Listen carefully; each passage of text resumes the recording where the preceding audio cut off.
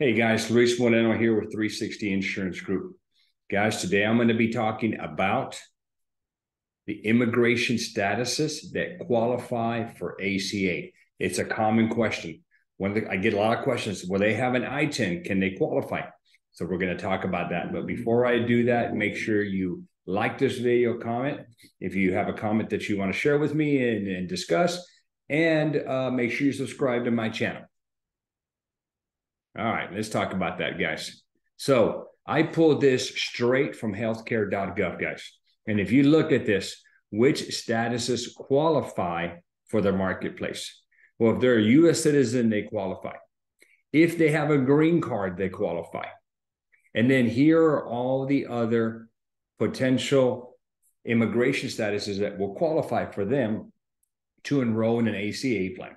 So they can be an asylee, a refugee, a Cuban or Haitian entrant, paroled into the U.S., conditional entrant granted before 1980, a battered spouse, child, or parent, a victim of trafficking, a grant withholding of deportation.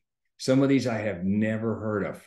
Here, I'm close to the border between Texas and Mexico, so I've dealt with a lot of these worker visas, the H-1, the H-2A, the H-2B, student visas. These all qualify for ACA, okay? The deferred entry departure, the DACA, okay? Unfortunately, DACA they're not eligible for ACA, okay? So guys, this is just a good resource for you to know if somebody that you're talking to and will qualify for an ACA plan. Hope that helps you out. Guys, don't forget, subscribe to my channel. Okay, make sure that you comment and like. And then the other deal that I'd ask you is, guys, I have a lot of information down below in the description.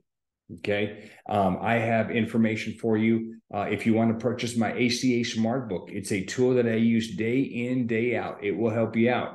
You new ACA agents out there, if you're not getting training out there and you need a course, you need somebody to teach you ACA, I have got an ACA course. Click on the link below on the description. You'll get information on that. I give you information on my CRM and a great Facebook marketing course that I utilize to write all of, I would say 90% of my new business is coming from social media. So take advantage of it, guys. It's down in the description below. Thank you so much.